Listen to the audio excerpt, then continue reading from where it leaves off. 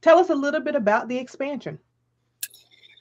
The expansion, really, I've worked on a lot on myself, how to lead instead of control, the tone of my voice, creating more trust in myself, finding my voice. And that created another business for myself, which is a clothing store across the street in Middlebury, which has been phenomenal. And I've been able to have college students work there that I can mentor and lead.